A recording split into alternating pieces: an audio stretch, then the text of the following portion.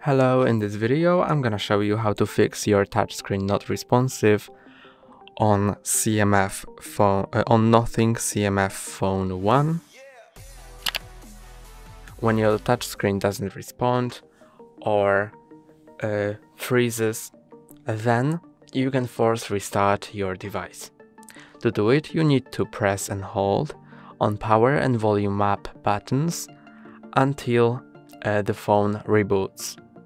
Let's do it. Power and volume up, and keep pressing because we cannot click on the power menu normally since the phone is freezed.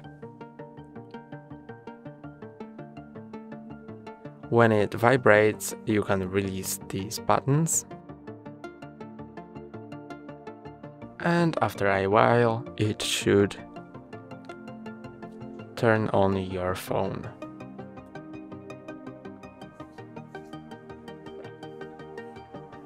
You can see now my phone works, the touchscreen is okay, and that's all for today. Don't forget to like and subscribe. See you next time.